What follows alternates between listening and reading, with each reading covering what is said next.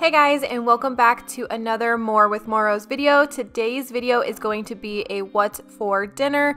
I am going to be sharing with you guys 4 different dinner meals that we had this past week. I know I'm not the only one who struggles trying to figure out what to have for dinner, to get inspiration or to get ideas. So I'm here to help you guys with all of that. So I really hope that this video will be helpful for you and you guys will like and try some of the recipes that I'm sharing. So let's go ahead and get right into it. For tonight's dinner, we are having these chicken thighs. I do not know how to pronounce that, but you can find this at Trader Joe's and it's like a spice marinade. I'm not sure if it's spicy or not, but I do know that the kids will not usually eat. Aria, she will, but the other ones will not eat chicken if it has a whole bunch of spices on it. So I am going to be making some good old mac and cheese for them, of course with some other sides as well. And then I am going to saute up some baby broccoli. Usually I'll just do a little bit of olive oil, salt, and pepper and kind of just saute it up a little bit, but I'll put a lid on there as well and it will kind of steam too. And then because today we are currently in a rush, Aria has martial arts, we've had a lot going on. Mondays are usually our busiest, so I am just going to use some Ben's Original Ready Rice. This is their jasmine and it will cook in 90 seconds. I forgot to mention that we're also making this chicken in the air fryer because we are on a time crunch as well. So I'm about to put that in there, get the broccoli sauteing, and we should be good to go. All right guys, so here is how dinner turned out. I omitted the jasmine rice just because I'm trying to stay away from refined carbs. I got 2 things of the chicken thighs and then a whole bunch of the baby broccolini, but since Frank got some rice, I'll go ahead and show you guys how his turned out. And it's already so good. Oh, have you tried it? So good. This is our first time trying this chicken from Trader Joe's, so I'm excited to see how it tastes. Okay, so for dinner tonight, I am trying a new recipe. It is pork tenderloin in the Dutch oven. I recently just got this Dutch oven from Buydeem. First of all, let's just say how pretty this color is. I've just left it out as like kind of like a decoration because of how gorgeous it is, but I'm so excited. Look, I haven't even taken this stuff out. I'm actually going to rinse it out really quick before I start cooking, but I have never used a Dutch oven before, but I heard it's very comparable to a cast iron, which everything I feel like tastes better in a cast iron. So I'm really excited about this recipe.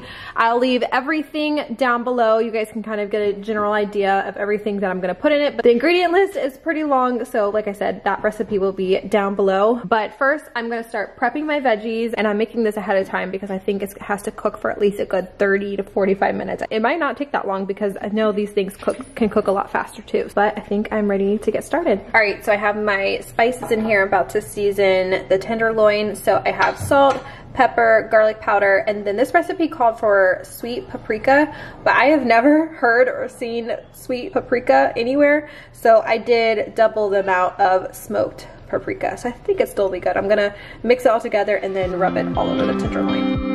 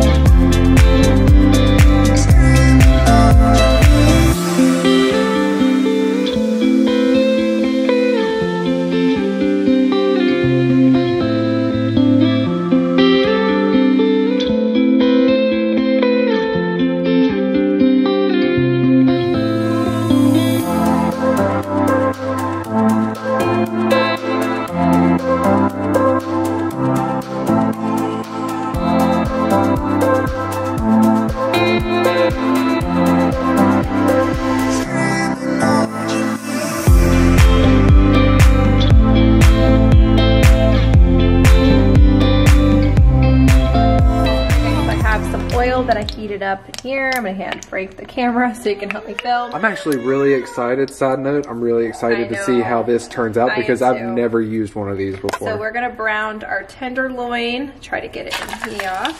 So 2 minutes on one side and then 2 minutes on the other.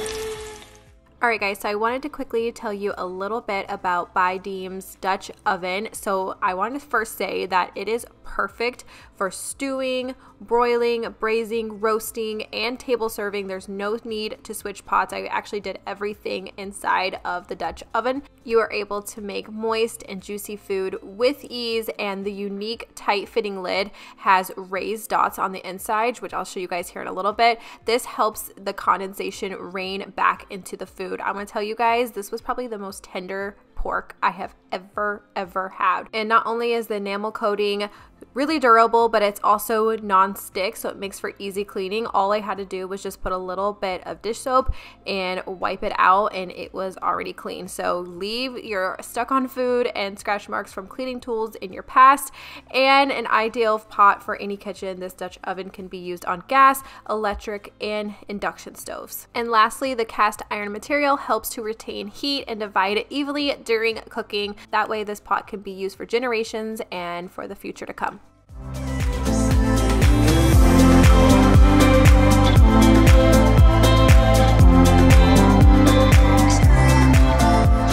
Alright, so this has been cooking for 20 minutes. I'm going to go ahead and take it out. Try not to get the vegetables with it. And then I'm going to let the vegetables cook for another 5 minutes. And I'm going to let this stand and cool for the 5 minutes as well.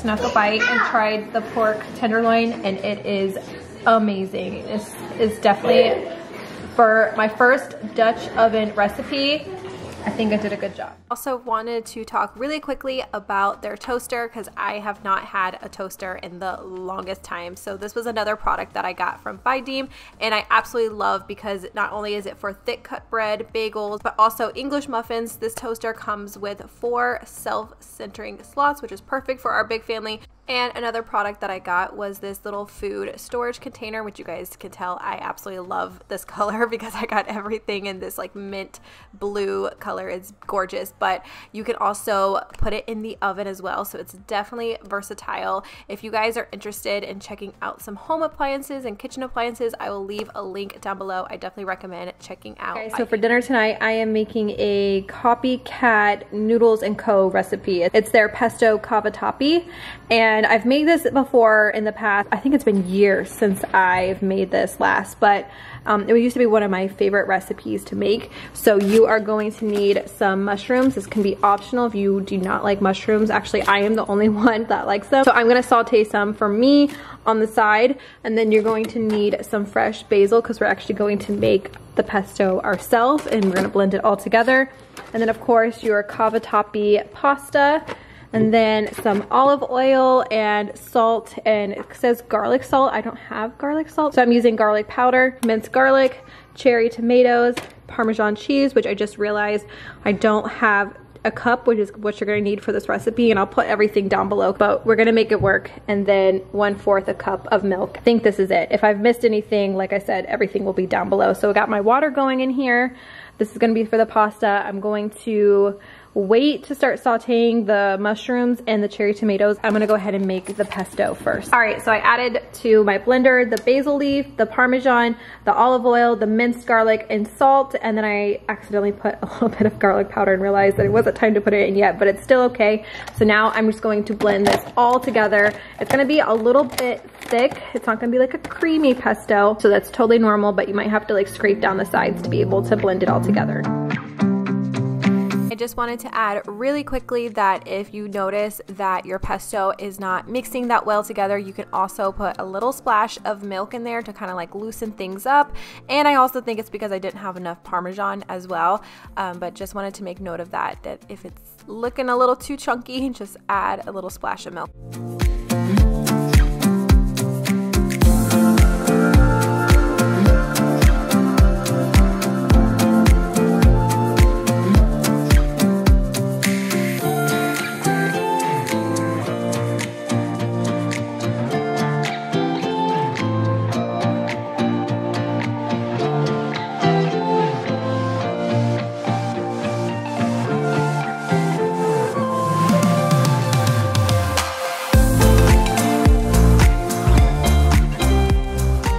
Alright guys, so I wanted to show you how the pesto turned out. I have the pasta going right now. I think it's actually almost done. Now I'm sauteing up my mushrooms. Like I said, I'm the only one that likes them. But I did finish sauteing the tomatoes. Here's how they turned out. So now I'm just gonna wait for the pasta to be done, this to be done sauteing, and then we're gonna mix everything together.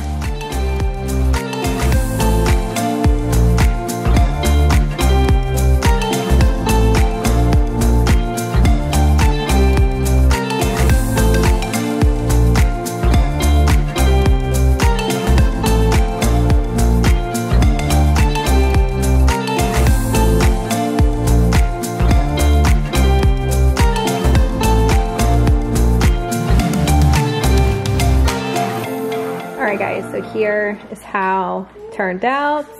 It looks so good. I actually miss making this meal, so definitely gonna have to make it more in the future too. Alright guys, so for this next recipe, this is also a new recipe that I am trying, and let me just first say before we get into everything that you'll need to do, I will definitely be making this recipe again. This was one of my favorites. It was so good. It's Asian glazed meatball. So first you're going to mix all of your meatball ingredients together. I had 2 pounds of ground turkey, and then you're gonna add 2 teaspoons of sesame oil, 1 cup of the plain dry breadcrumbs, a half a teaspoon of ground ginger. I just use the kind from the tube, and then 2 eggs and 1 teaspoon of minced garlic. You're going to mix it all together and form your meatballs. I did an inch and a half in diameter meatballs, and then once that is all done, you are going to put that in your oven at 375 for about 20 to 23 minutes.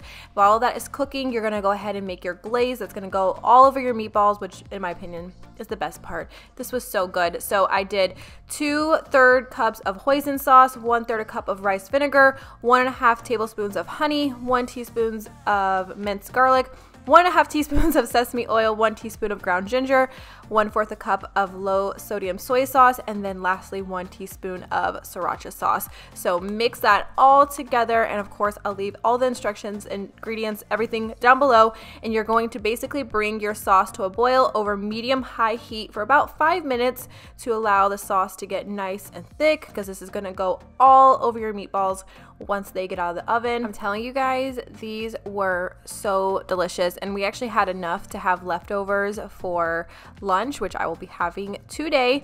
But you're just gonna pour that sauce all over it. Just gently toss your meatballs with the sauce, and then you're just going to sprinkle some sesame seeds and garnish with green onions, which unfortunately we did not have, but I will definitely be getting it the next time that I make this. Now for our sides, we just did some steamed broccoli and some jasmine rice, but you can obviously do any kind of sauce that you or side that you want with this meal. It was so good. You guys, try it. If you try any of the recipes, definitely try this one. But this is our last recipe for this What's for Dinner video. I hope that you guys enjoyed this video. Please let me know if you guys try any of these recipes, and also don't forget to like this video if you enjoyed it. I will see you guys in our next one. Bye guys.